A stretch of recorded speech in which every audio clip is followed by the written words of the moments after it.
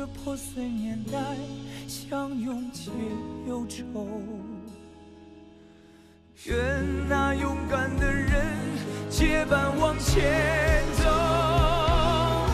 长日路漫漫，一整个世纪失散，月满枝头。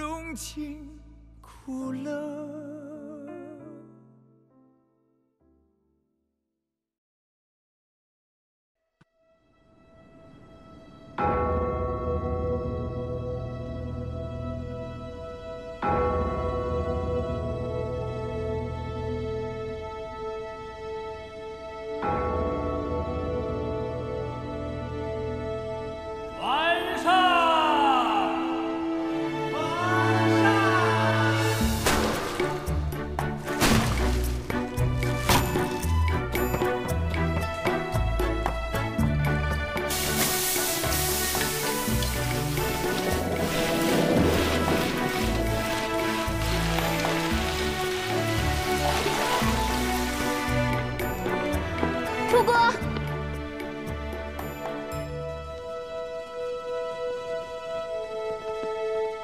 1912年初，隆裕皇太后临朝称制，以太后名义颁布退位诏书，溥仪退位，大清国正式终结。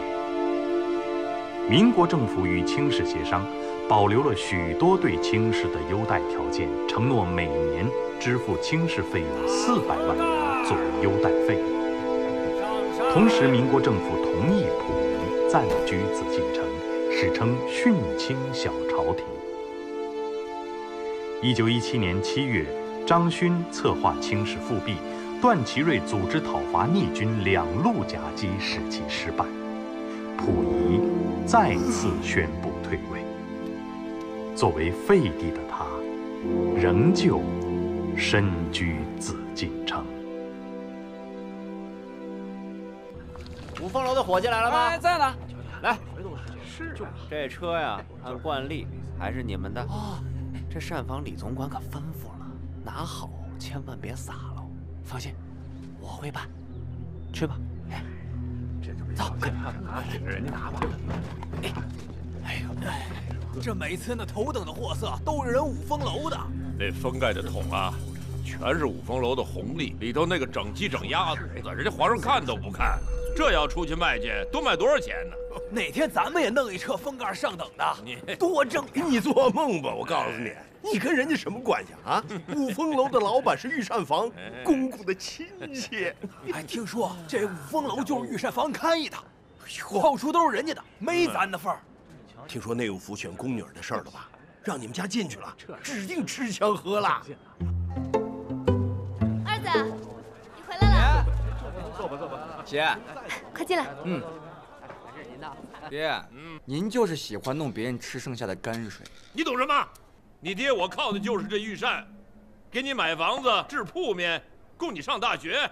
我可是跟皇上一点关系都没有，我可是国民。你忘恩负义！我告诉你啊，我做奴才，你也得做奴才，咱们上下几辈都得做奴。我现在还琢磨着，把你姐姐送到宫里去当宫女呢。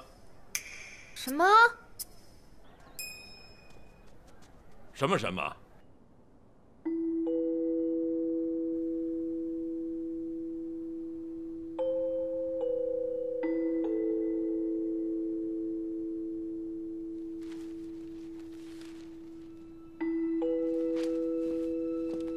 废话，这些全是废话。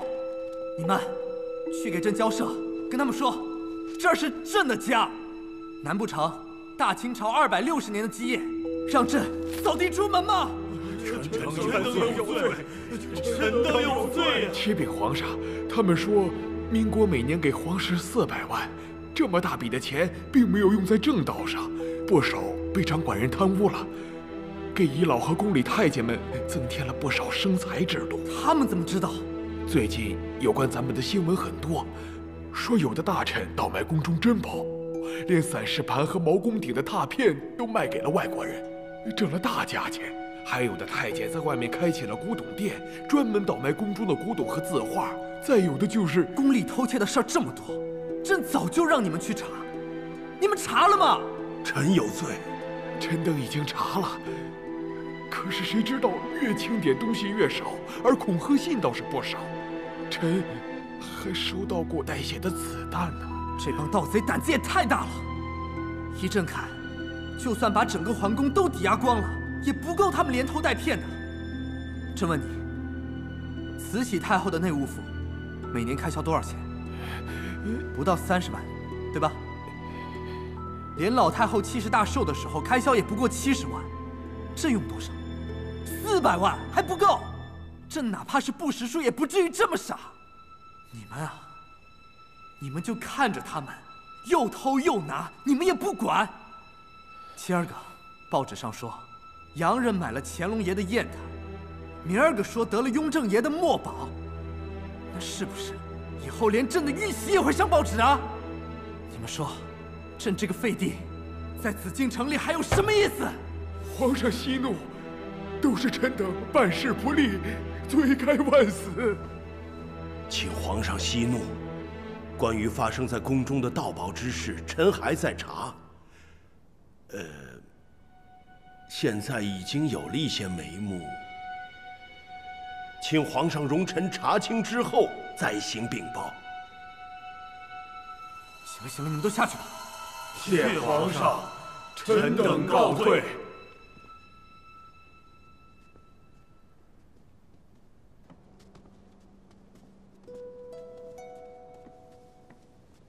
荣惠太妃从早上起来就身体不适，一直没有吃东西，还说恶心想吐。可能是吃的不对付。昨天我开的药都吃了吗？没吃，说苦。那我再换个方子，开几副理气收敛的药。哎，小心，千万不能着凉。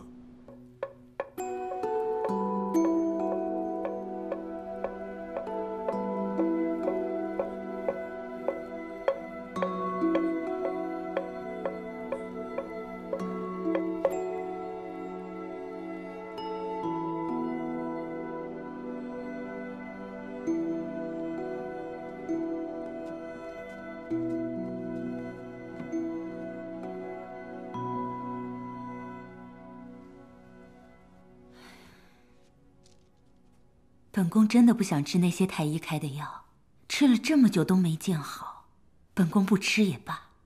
主子，太医说回去再改改药方子，这生病不吃药不行。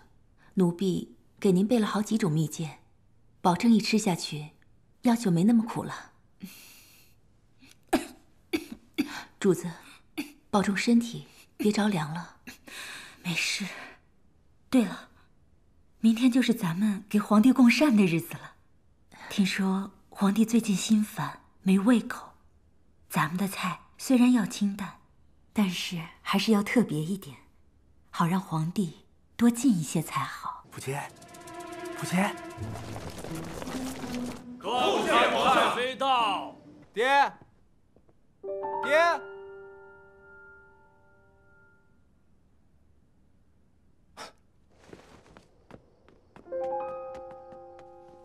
姐，爹不在屋里啊，不会又去赌钱或者喝酒了吧？那我出去找找他吧。那我跟你一块去。我去找，你快回去睡。都下去吧。这，参见皇上。见过皇额娘。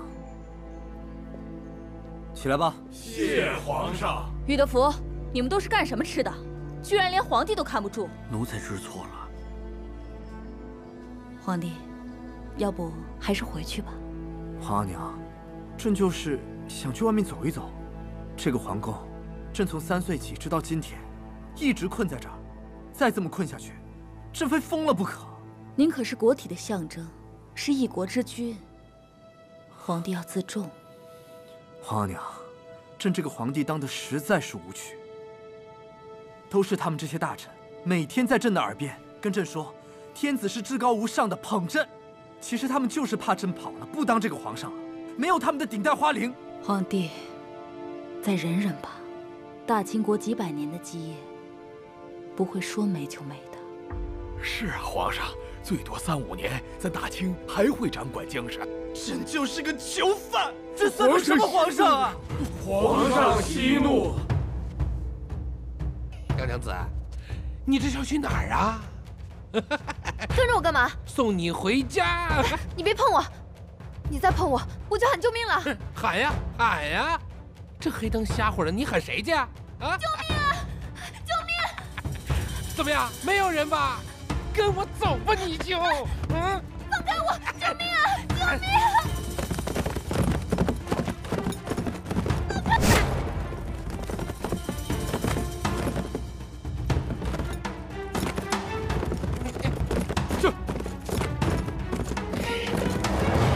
住手！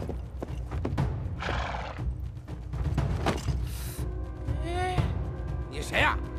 敢坏老子好事？坏！看饱了这个！哎呀！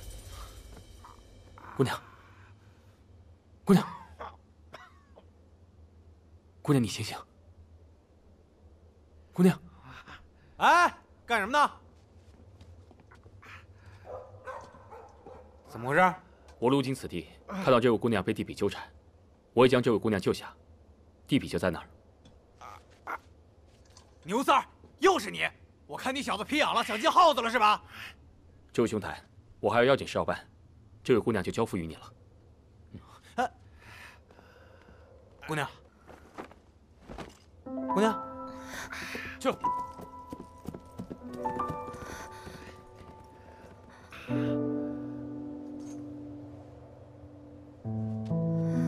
谢谢你救我。救你的人刚走。牛三儿，起来，起来，快点！姑娘，早点回去吧。快点！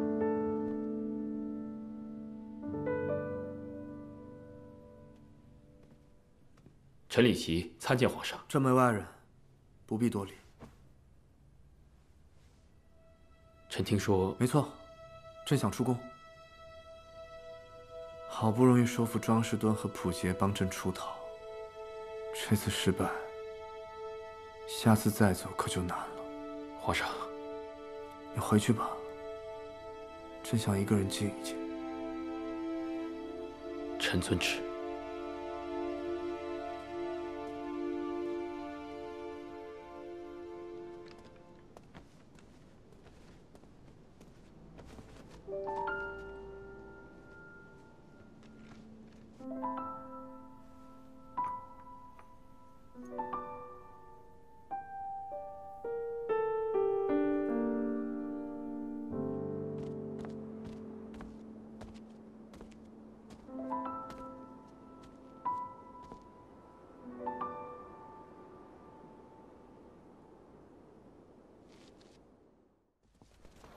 大人，你说咱皇上在紫禁城里待得好好的，怎么老想往外跑？大人，你今日休沐，本来不想出宫，是皇上非让你回家看。哎，你说皇上是不是又想往出跑？请放，不得乱议宫中之事。我知道，我这不就是跟你念叨念叨吗？卖栗子，卖栗子啦！大人，栗子，二位，刚出锅的栗子。又香又甜，要不要买点？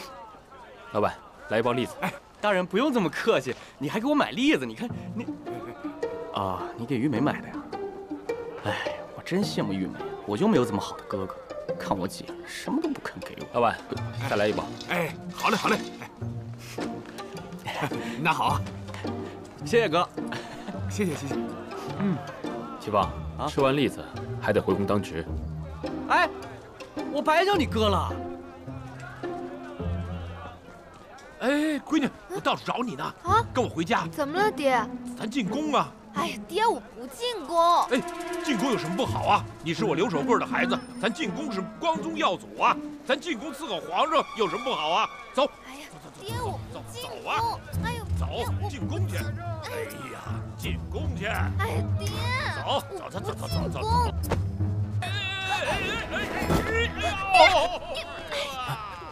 爹，你没事吧？摔哪儿了？你怎么能随便推人呢？爹，你没事吧？你什么东西你啊？啊！我跟我闺女说完，干你什么事儿啊？哎呦，太过分了，你干嘛呀？爹，摔到哪儿了？爹，快起来吧，没事吧？啊！给钱，怎么回事啊？给钱！爹，没事吧？赔钱！我原来救了个骗子。喂，你说谁是骗子？你回来，把钱拿走！谁让你偷钱了？爹，把钱还给他。爹，哎呦，闺女，我去看大夫啊，你回家，咱伺候皇上去。爹，我跟你一起去。那不用了，不用。爹，您看完病别去赌了，早点回家。哎，不赌了。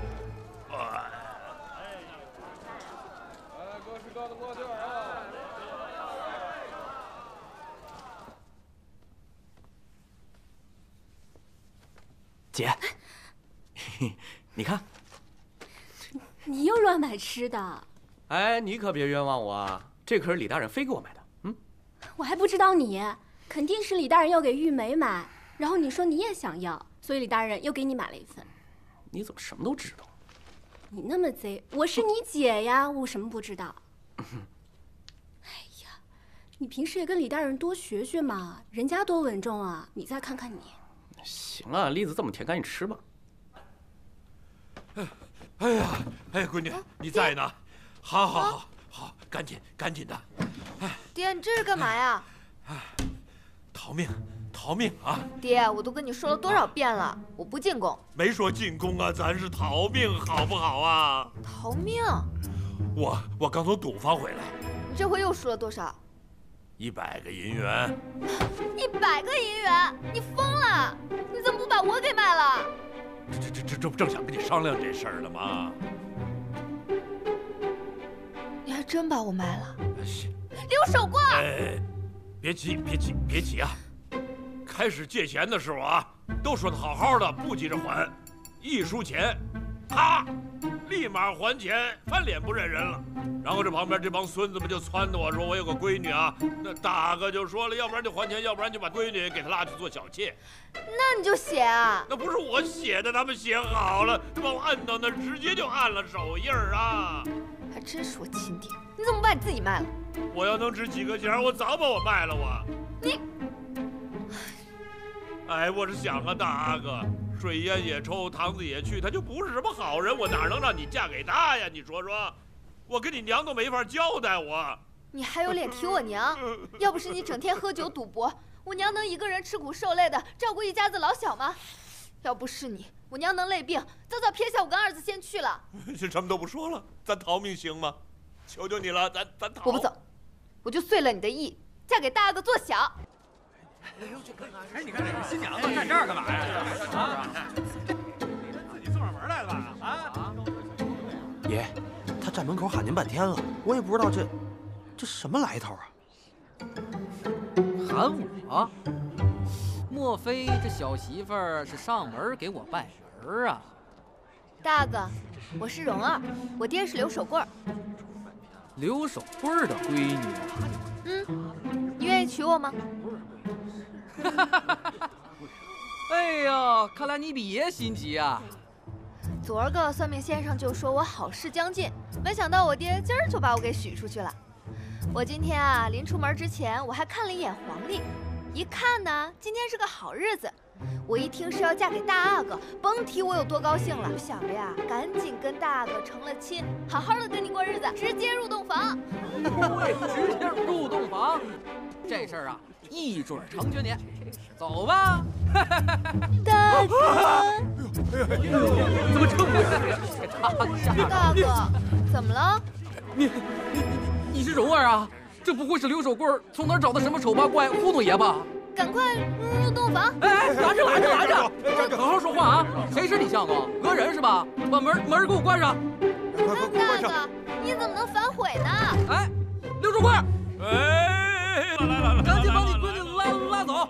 什么玩意儿啊？往爷这送是吧？大哥呀，我跟你说了，他又丑又不懂事的，可你不信我呀？大哥，相公，以后我们都是一家人了，你就别要咱爹钱了。那钱我不急，你慢慢还。那个管家把欠条改了。哎，大哥，你可得娶我呀！这我爹反正早晚也会把我输给您。相公，你就从了吧。我这辈子也不会跟你爹赌了。那我爹也没钱还啊。是啊，这没钱呐。哎，1个月还10个好吧？哦不，5个。你不能变卦啊！管家，赶紧把欠条给我拿来，给我改了。来了，先让他们滚蛋。哎，这，哎，你赶紧走。这么不够意思，走。这什么地方？你敢跑到这儿来闹事儿来？你可真胆大你！演戏嘛，这还不是跟你学的？哎，不行，我觉得你还得回宫里去。这大阿哥什么背景的人啊？他缓过神来，他今儿把你放了，明儿把你逮回来。你混得了一时，混不了一世啊！怕什么呀？兵来将挡，水来土掩。哎，这不行啊！我这心里的七上八下的，我心里悬着，我不放心呢。我不放心，把我输出去了，现在又不放心。哎，你上哪儿去？把我这身衣服还了去啊！哎。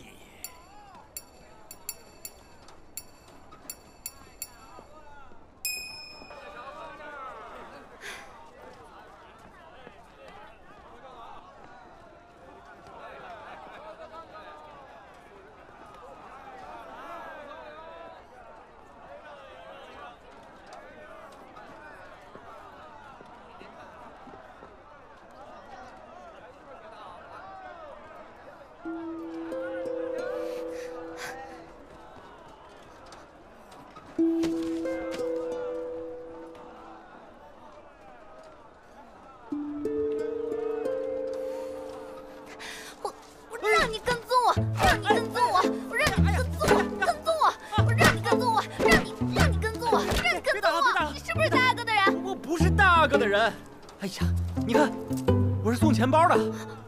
哎，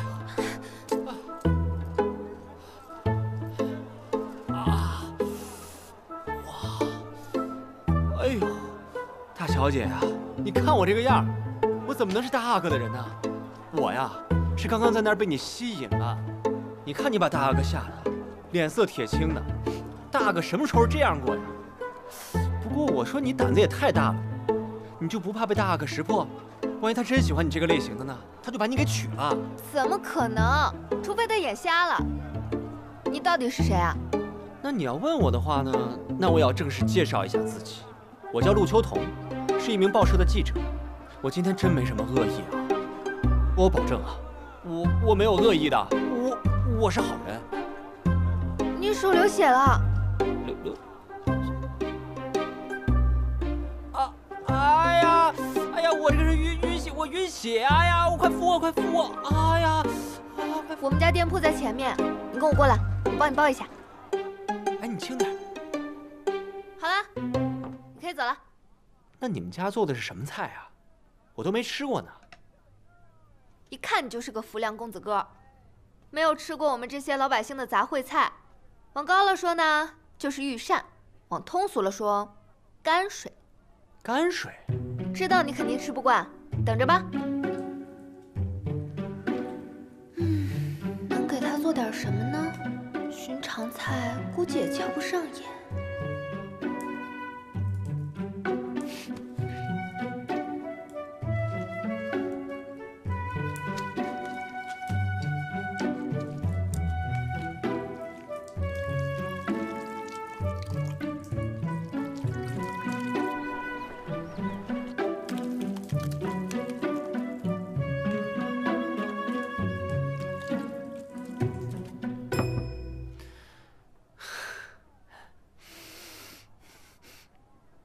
闻起来好香啊！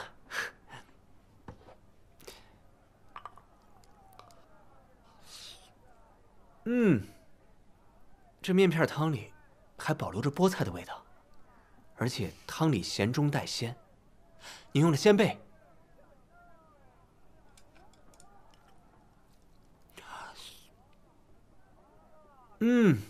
这面片吃起来也并不寡淡，你放了茄子提味儿，真的太好吃了。可以呀，这你都尝得出来，看来是个会吃的人。那当然了，我对食品是很挑剔的，一般的菜品都糊弄不了我。这面片汤是你自己想起来这么做的吗？不是，是我娘。谁是刘蓉儿啊？是我。哦，把他给我抓起来！爹，蓉儿啊，蓉儿啊！干什么？放开我！贵呀！爹，你们是谁？为什么抓人？你们凭什么抓我？就凭你爹他报了名，又不把你送到宫里，这是对朝廷的大不敬。要么你随我们入宫，要么让你爹替你受刑。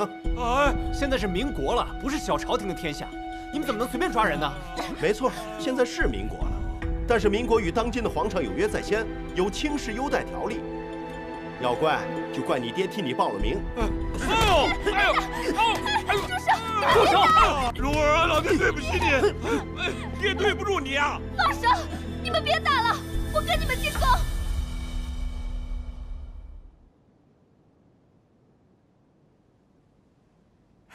主子已经大好了。本宫早说了，不吃那些庸医开的药。端康太妃的病一直没有起色，都是那些太医害的。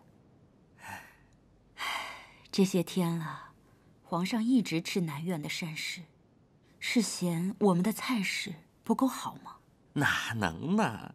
奴才可一直在大总管和皇上面前念主子的好。听说你挺关心寿喜的菜品的。是。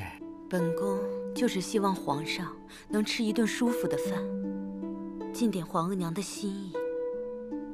那边南苑知道本宫病了，又要来争这一顿，好在皇上面前编排本宫。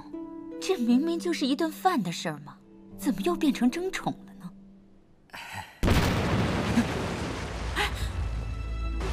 怎么回事啊？房塌了吗？赶紧去看看。是。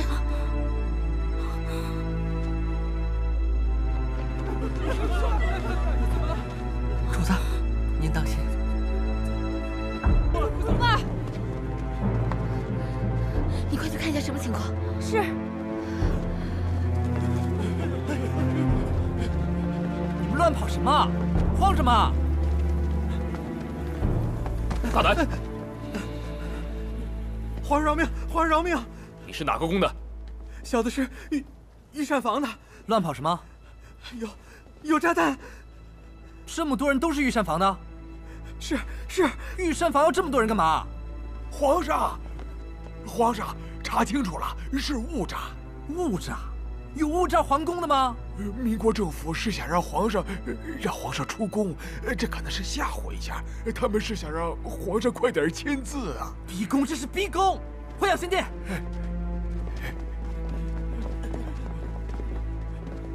回太妃主子，那真是个炸弹，从东楼墙扔过来的，把御花园的假山都炸飞了。那皇上呢？往养心殿的路上都是侍卫，奴婢进不去呀。炸没炸着皇上啊？祖宗保佑，佛祖保佑！皇上，他们催得紧，现在扔炸弹，过2天还说不定会出什么花招。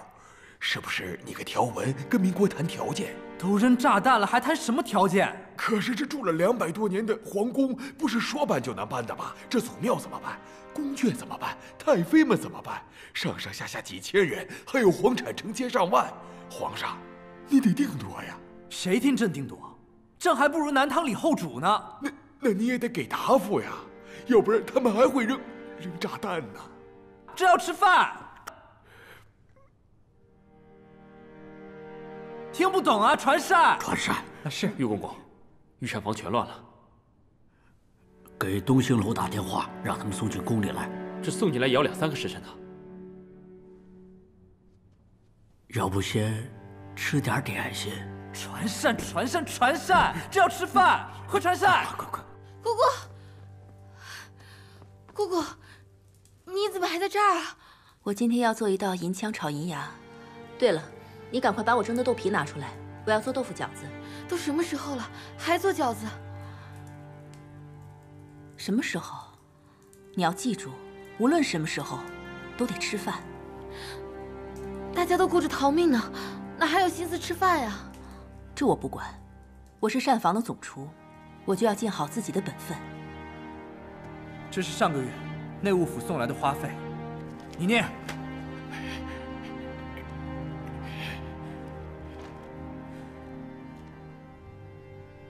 例菜肉、汤肉3960斤，肥鸭、肥鸡388只。念下边。大臣、侍卫、师傅、工匠、头等太监、萨满，合共享肉14642斤。一个月上万斤肉，朕竟然吃不上饭，吃不上饭！皇上息怒！你们让朕怎么息怒？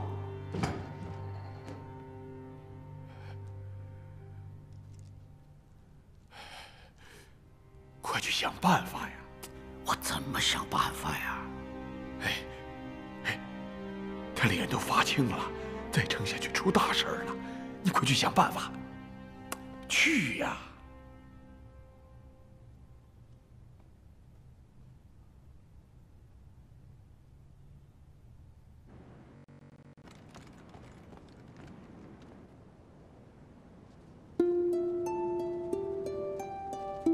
皇上，膳齐了，这是荣惠太妃奉的膳，请万岁爷品尝。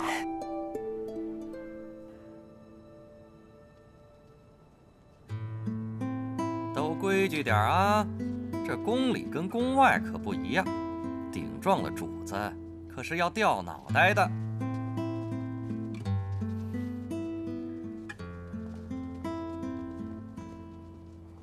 这么多的菜，皇上能吃完吗？瞧你们没出息的样子，你们懂什么？这就是紫禁城。我阿玛说了，皇上一顿饭要吃100多道菜呢，这多浪费啊！都干嘛呢？凑到一块叽叽喳喳的，有没有点规矩啊？当这是什么地界呢？有病！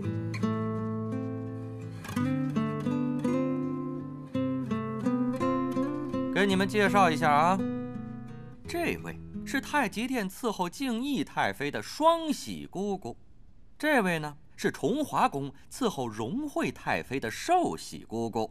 两位姑姑啊，在宫中多年，负责教你们规矩，都好好学着点，学会了，讨了主子的欢心，这才有好日子过，啊？是。有劳两位姑姑了。是。都听好了，进宫当宫女，伺候主子。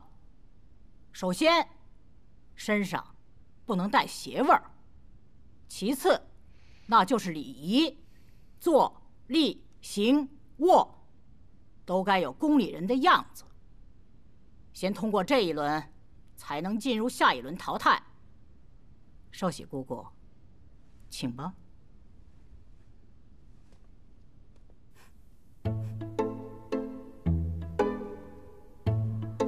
这么多规矩，哪里是人待的地方？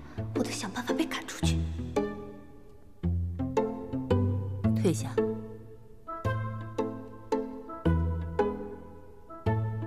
退下。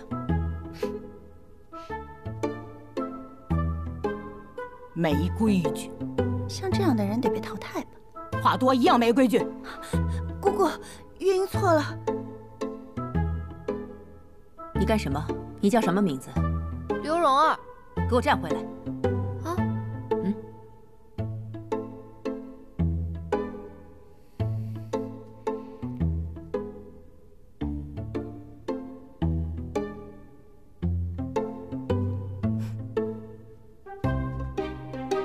姑姑，月英错了。我要是被赶出去，会被阿玛打死的。起来吧。谢谢姑姑。哭什么呀？我巴不得不过。小声点，被姑姑听见可就惨了。不要以为被淘汰是什么好事，被淘汰了会被赶去新者库做苦力，刷工桶，直到年满出宫。年满25岁。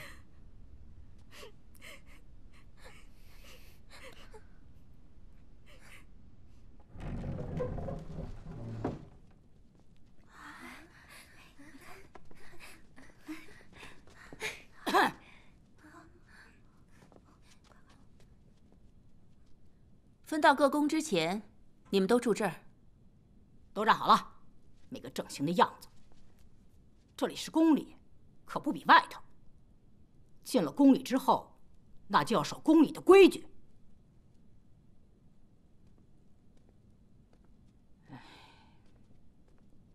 姑姑慢走，慢走。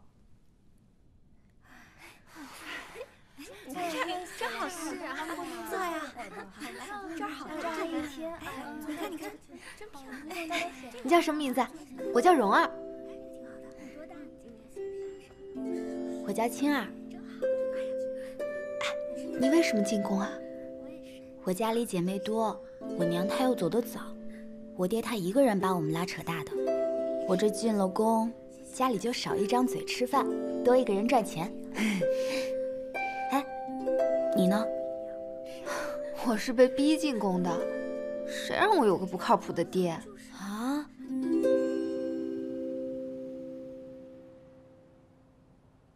头低下来，一个个的啊，都抬这么高干什么？躬身礼，来，1、2、3，蹲。看看，看看你们蹲的啊，看看。后来点儿，高一点，起，蹲下来。哟，你高一点，蹲。别以为我没看见你啊，我盯着你呢。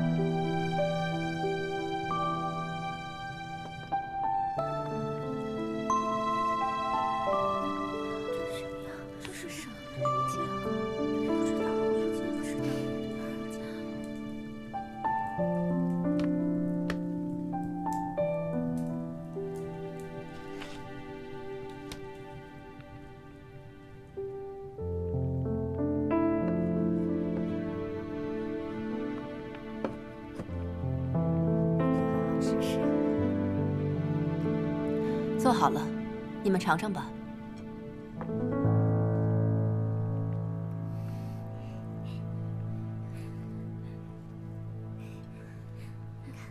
我们真是有福气啊！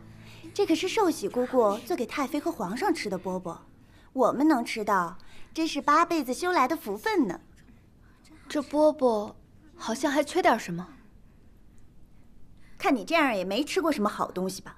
别在这不懂装懂。就是，你还敢质疑姑姑的手艺？姑姑，蓉儿不是有意冲撞您的。虽然这豆沙里放了桂花，但是桂花和豆沙是一样的甜味儿，刚入口的时候香甜可口，可是后味没有变化，怕是吃多了会腻。好大胆子，竟敢冲撞姑姑！腻？那你说说看，怎么样才能不腻？我娘曾经说过，吃东西要吃个芡，不吃咸，在食物里面加入酸味儿，就能勾起人的食欲。这个点心，我知道了，红枣。红枣当中又有甜又有酸，不仅可以不破坏这甜的平衡，还能在中间把这些甜的腻味中和。如果没有红枣的话，用果脯也可以。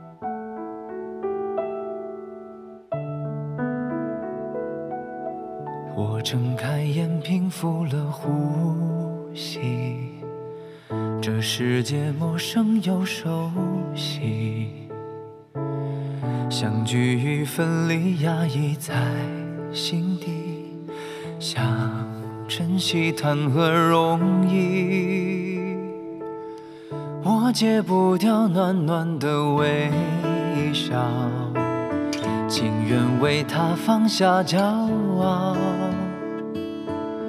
人心猜不到，而我太渺小，乱世活下去最重要。不起眼的尘埃，不由我的年代，不灭的大义与心爱，就算刀山火海，就算暗影袭来，热血胸怀不再徘徊，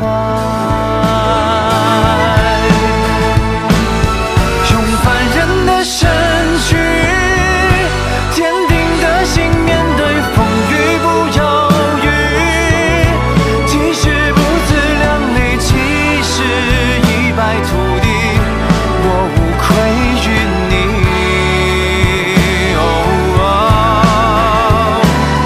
用凡人的身躯，疲惫的心，守得云开的结局。就算悲凉唏嘘，就算明天死去，不惜一切换取你不再哭泣，不再哭泣。